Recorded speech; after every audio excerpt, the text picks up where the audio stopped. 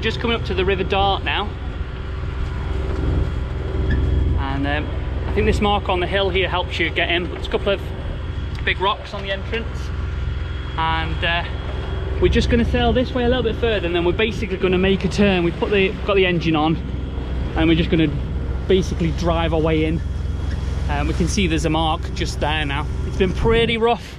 It's calming down. We had a real big storm last night in the marina.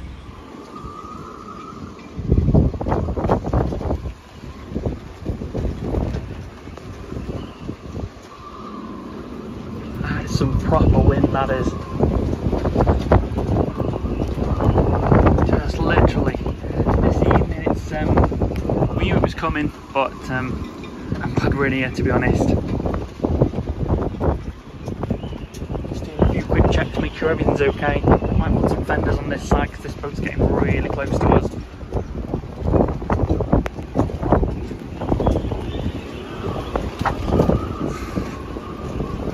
There was lightning, yeah. A bit of all sorts, wasn't there? The wind was horrendous. It ripped somebody's front sail. A couple of boats this morning with broken ropes. So when we come out of, we didn't film that, but when we come out of Torquay, we had a really, really big swell. But we did okay. We've sailed past basically Brixham, Berryhead, along this coastline here, and then we're going to make a turn in a minute. We're just on pot watch again. It's a little bit better here. They seem to be using orange pots, which is slightly better, but you know, it's better when they use no pots. It's better when they use no pots. Also, it's better if thunder last night. There was thunder, yeah. Yellow's the worst to see in the sun. Yeah, blues and greens are absolute pain in the bums because you just cannot see them, especially if we've got a bit of swell like today. I mean, it's a lot calmer here than it was around the corner, but you just can't see them. What they should be is they should all be bright orange with a light on and a sort of cone shaped, or bright red, so you can actually see them. I can see a couple more over there. So we're going to make a turn in a second, and we're going to head in, and hopefully we can find a mooring or a pontoon for the night in there, and that should be nice. And then tomorrow the wind completely changed direction. This sea will be even calmer from this storm that we had last night, and we'll probably make our way home, or start making our way home anyway. But it's been really nice. It's really, really brined up this morning. It looked horrible, didn't it? It was chucking it down. Yeah, it wasn't pleasant at all.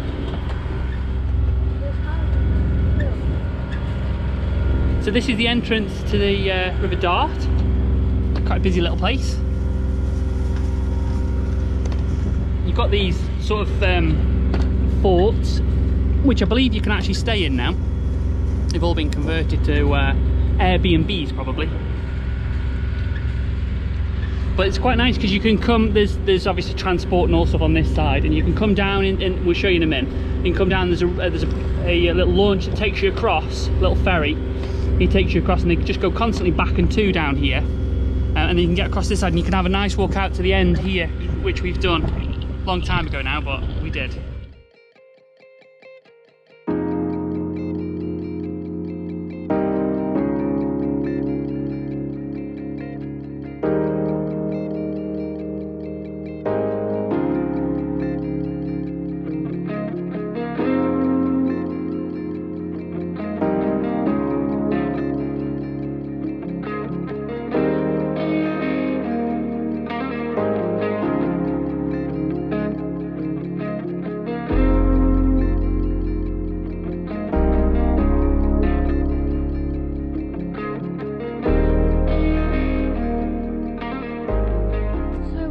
Just having a little bit of a run out.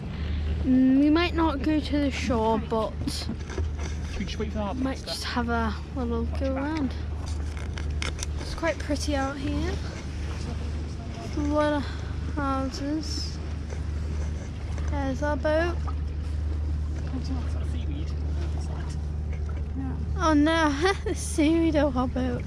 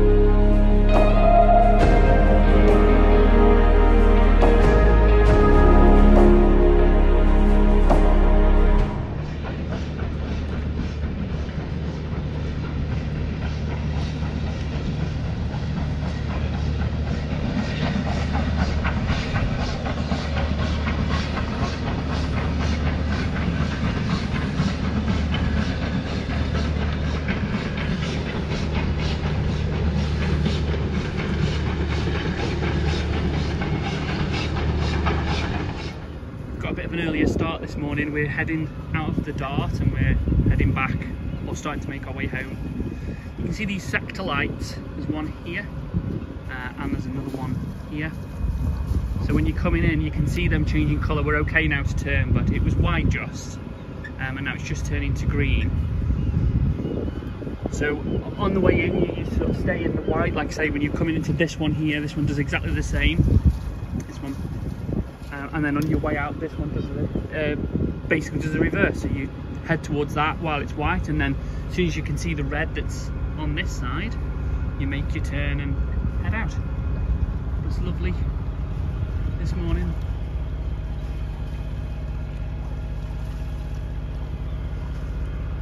There's not many people out. There's a couple of yachts out there already. But it's very, very still. It's nice. You can just see that this sector light now has come on. It was flashing red just, it's just gone to white. But the lights in them now, the colour is so intense. It's really very, very clear. We're just seeing there's loads of like hidey holes and little cuts in the rock here. Should be interesting to explore if we had a little bit more time, but we've got to start heading back. It's been nice though. We're on dolphin watch again. Just seen that. While they're just looking at that, I'll show you this way. Got our sails up today. This is good, we're actually sailing. We're doing quite well, we're doing 6.2 knots at the moment. We should be there in about 5 hours.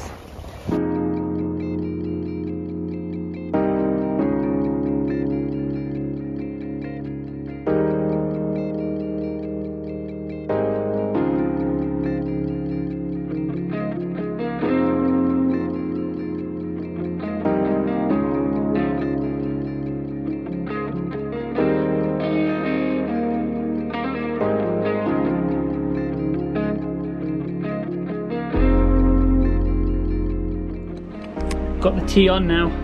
We've just had some breakfast. It's on, it's gimbals.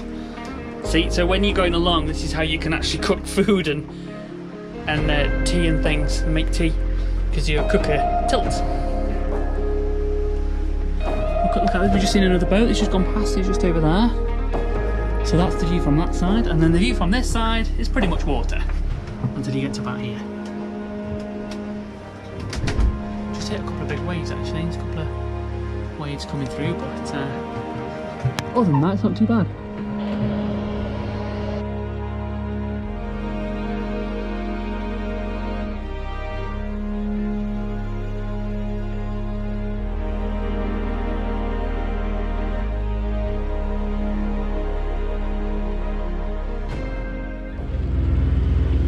So we've got a little bit of engine assist now. You can see the bill is just over here. We're quite far off it this time. The current now has changed direction, so it's not in our favour, so we've come further out to just sort of avoid it. We're doing about 4 knots, just over 4 knots. You can see a couple of yachts heading this way. There's one, we just passed one here. All going with the current now, heading across towards Torquay, or just in that general direction across Lyme Bay. So we were gonna go around the corner and go into Weymouth, but I think we're actually gonna head a little bit further down. There's not much point. By the time we've gone this long way round, it's pretty much the same distance to go back up to Weymouth as it is to go to like Lulworth Cove and a couple of places like along there. So we've decided to go a little bit further today and have a shorter journey possibly tomorrow or the next, just depending on how long we stay in this next place. So with us coming much further out, we're going to go around, I think it's the Shambles.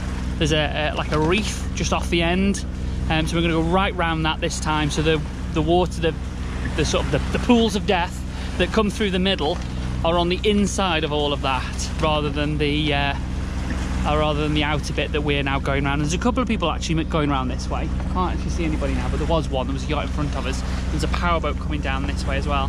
We've also lost a bit of wind, so we put the front sail away. We've just got our main still up, but it's just flapping around a little bit just at the moment. It's dropped right down to 4 knots from about 14, 15. We've pretty much sailed the whole way across, which has been really nice. So when we came sort of from this direction, we've sailed, you know, the whole way at a good top end of 5, bottom end of 6 knots, which has been really nice. We got overtook by a Halberg Rassie, but it was a 450, so we'll let him have that one. We couldn't keep up with him. So you can probably see Portland Bill over there. I mean, it's a good few miles away, but the current is so strong. There's a yacht here and there's a yacht just behind Chris there, and we must have been here an hour now, mustn't we? Just off this bit, we must have been here a good hour, maybe slightly longer. Literally 3,000 revs, and we're doing 2.8 knots, and I can't believe how strong it is, to be honest. I thought we were well clear of the race and everything else, but very little wind, and the tide going in the wrong direction. It's just caught us all out a little bit. We're past the bill now, but you can still see the water's swirling all over the place. It was worse back there, but it's just really, really disturbed.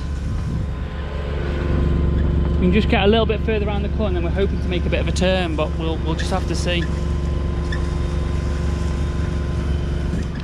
Well, it's been a long day. We're all a bit exhausted. Shattered. You're gonna have to put me fleece on over the top of my life jacket. It's got a bit chilly. Oh, we've been going for at least 12 hours. It feels like it. We've been going a long time. We got stuck at the bill.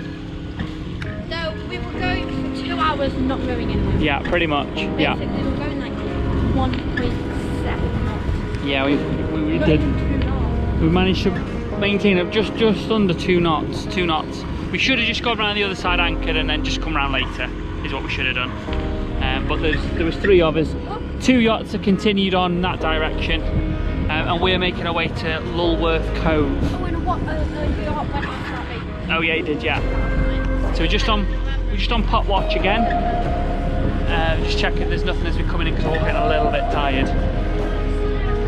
Okay, keep a lookout. Yeah, keep a lookout with the flags, yeah. Okay. So Lulworth Cove's just here in this gap. Making our way into that. And you can see the bill and then the lowland bit there. A couple of cruise ships over here. Ferries. How many hours has it actually been? Many. Probably like 10. Yeah, it's been a long day. We missed that gate by about 40 minutes maybe. Yeah. 45 minutes, and then that was it then. We just couldn't get round. Yeah, we were stuck there for at least 2 hours. We were. So we basically we were treading water. We were very, very slowly moving forwards. So we decided just to carry on really. And if we wanted to avoid it, we would have to gone either like earlier. Yeah, we should have left an hour earlier, is what we should have done. We should have left at or like 5. Watch your head on that. A couple of hours later. Yeah, we should have left at 5. But, like, right, we're back on pot watch, so yeah, I saw that before. and we'll report back when we get in there.